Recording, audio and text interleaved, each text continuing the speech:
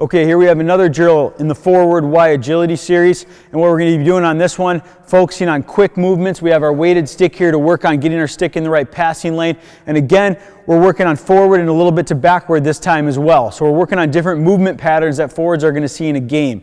So what you want to do here, sprint to the first cone. Okay, we're going to cut to this cone hard, just like you're on a forecheck. Oh, stop, backwards, okay? Just like we're coming back here and having to adjust. When we get to this cone, forwards again, turn to the inside, forwards, and then all the way through. Okay, so just like you're seeing different movement patterns in a game and different situations in a game where you have to go forwards to backwards, whether you're on a forecheck or a back check, that's what we're working on right now and making sure that we get our stick moving with us in the right passing lane. So the same thing you'll do on the other side. She'll be here, all right, cut, back.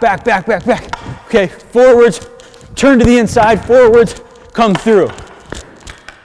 All right, making sure when you're making those cuts and you're coming back, you're turning and you're opening up. Okay, I want you to picture in your mind that you're turning and coming back like on a back check or on a forecheck where you're trying to take away a passing lane across. That's why we're always moving with that stick, leading the way and coming in front of us and not having it up here or taking it behind us. All right, the stick turns and leads the way as soon as you stop and change directions.